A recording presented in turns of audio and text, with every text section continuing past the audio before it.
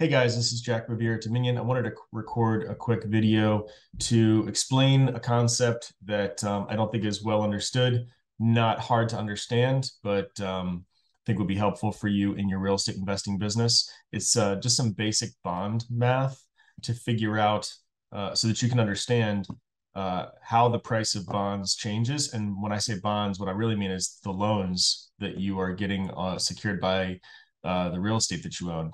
That's a bond, and the math is the same as a US Treasury bond or GE corporate bonds. It all behaves the same. Mortgages have a unique attribute that I want to go over specifically, though. And for everybody who did borrowing over the past 2 years, I want to explain how one of your greatest assets, you may not even realize that the debt that you borrowed over the past 2 years is probably one of the greatest assets that you have in your portfolio, not just your real estate, but the loans that you have. And I want to explain the math behind that idea. So I'm going to quick share my screen.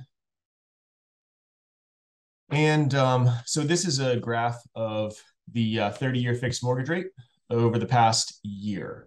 So pretty aggressive climb, more than doubling in the past year from 3.1 to almost 7. And if you were a lender making this mortgage, it has been a terrible, terrible year.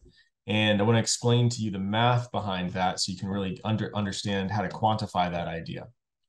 So this is a list of trades. So these were pools of loans that were sold between, insurance companies, big banks, mortgage REITs, doesn't really matter. But the reason that these, I got this information from a mortgage loan trader, broker, and he wanted to illustrate how much the market has moved in such a short period of time from a value of the mortgage, from the value of the pools of mortgages. So these are actually 8 different pools of mortgages. The reason that he chose these pools of mortgages is that they're very similar to each other. They all have a weighted average rate of about 3.2%. The pools are all about the same size. The FICOs are all about the same. The LTVs are all about the same. What's different over time is that the prices that these loans traded at has moved down aggressively over the course of the year. And we're going to actually even continue this out. And at the end of this video, show you what this same pool of mortgages would trade at even today. And that'll really help understand, drive in, I think, a point of how much money you've made on the loans that you took last year. I think is the right way to think about it. So here's the basic bond math. Basic bond math is if I've got a loan that it's a $100,000 loan, and I say, hey, hey Joe, you want to buy my $100,000 loan? Joe says, well, what's the security behind it? And I say it's a DSCR loan, and it's secured by first mortgage lien on residential real estate, good debt service coverage, good FICO, et cetera, et cetera. And he says, all right, well, what's the interest rate on those loans? And you say it's 6%. So 6% is what you're offering him. And he goes out into the market and he says, well, how much could I go originate that same kind of loan for today? Like, what's the market for those loans today? And you say, and he goes out there and he finds out that it's 7.5%. I'm making up numbers here. And he says, all right, well, you want to sell me a loan that's 6.5% or 6%, and I could go take my money and go offer a loan and go make that same loan, pretty much the same loan, at 7.5%. So why am I going to take a loss, or why am I not going to make as much money as I could rather buying your loan? Well, I'm not going to, and you say, well, I'm not going to sell my $100,000 loan for you for $100,000. I'll sell it to you for less than $100,000. Make me an offer. So he's trying to figure out what's the right number to buy that loan for. And the math is very simple. So he says, all right, he looks at these two numbers and he says, all right, you want me to take a 1.5%. You want me to leave a 1.5 on the table every year. And then the thing that I do is I say, all right, well, how long do I think that that loan is going to stay outstanding? And I'm like, you know what, given I look at, these kind of loans have paid off in the past, or I go and I meet the person who's living there and I think they're going to stay for a long time. And so I say, all right, I think that this loan is going to stay outstanding for 5 years, but my over under is that it's going to pay off in 5 years. So you multiply the 1.5% times 5 years, and that's 7.5%. And so that's the discount. 7.5% is the discount off of par being 100 cents on the dollar. So my bid on that loan is going to be 92 and a half. 92 and it's either 92.5% of the face value, 92 and a half cents on the dollar. All those things are interchangeable. And this price here is that number right there. So that's the bond math. So mortgages have this interesting feature that we built in structurally as a country. And we said, we think it's a good idea for people to be able to borrow money on their house. And we think that 30 years makes it so, if we give them 30 years to repay that loan, that gets the payment nice and low. And so we want it to be a fixed rate loan. We don't want people to have to, to be subject to interest rate movements. We want them to be able to buy that house, budget for a payment, and make that payment for 30 years and achieve the American dream. And so we decided that a fixed rate loan was structurally a good thing for American society. And not only did we say we want to offer people long-term 30-year fixed rate loans, but we also don't want to lock them in. We want the homeowner to have the option to move at any time or to refinance at any time. And so this is an amazing business deal. You get the opportunity to borrow money for a long time for a fixed rate, and you get an option, you get a free option at any point to pay off that loan. What that ends up that doesn't happen in commercial business transactions. That is only a thing that happens for the American homeowner. Nowhere else, no other bond market would allow that, because it's so one-sided to the borrower of that money.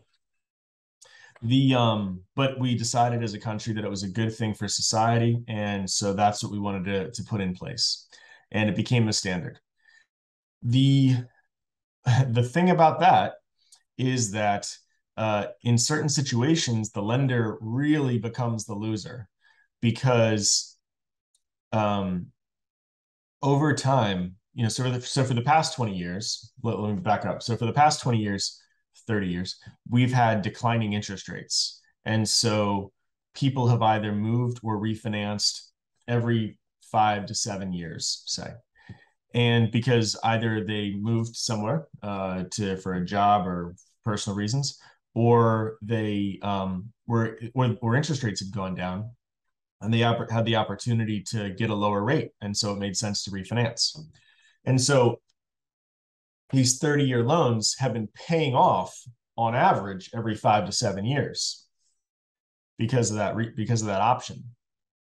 Now, on the upside, though, when interest rates are climbing, people aren't going to want to, they're not going to want to give up that low interest rate, because they were able to lock their lender in for 30 years. And now the interest rate is much higher. So I may not want to move, because it's going to be harder for me to get into a move up situation with the same payment. So I'm going to probably stay in my house for a lot longer. Or even if I'm going to move, I'm going to want to keep that low interest rate in place. And so I'm not going to refinance it.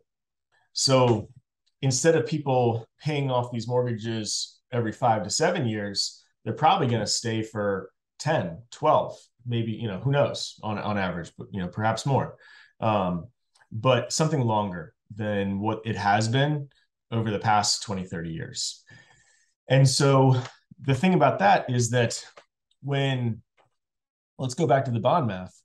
When the guy who's got this 6.5, or the guy who's got this 6.5% mortgage to sell goes into the market and say he's got a 3% mortgage to sell, which is basically actually 3.5% mortgage, I think is what the reference point for these below is 3.5% when we started here.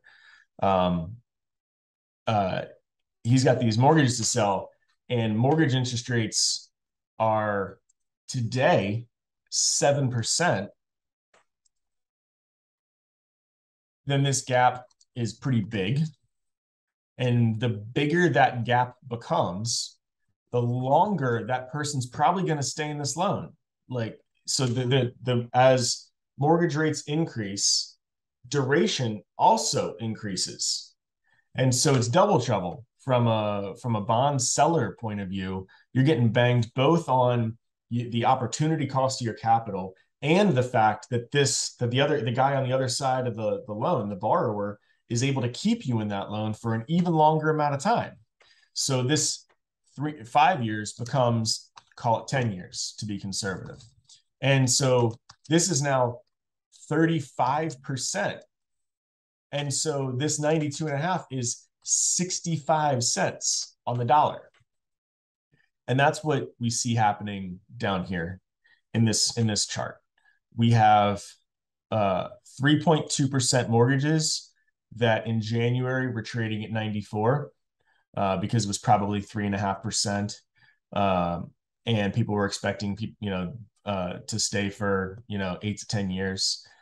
And so that discount was only 6%. So it was the bid was 94. But then as these rates have kept going up and up and up and up, these prices are going down, and they're accelerating down, because not only is there a bigger gap between the 3.2% mortgage and what you could get in the market today, but also as we go here, the market is expecting this duration to go longer and longer and longer. So that feature, the fancy finance word for that is called negative convexity. And it refers to the shape of, if you graph the shape of a value of a bond with interest rates and duration as the two axes, the shape of that curve is negatively convex. If you can remember back to geometry, the shape of that curve is negatively convex.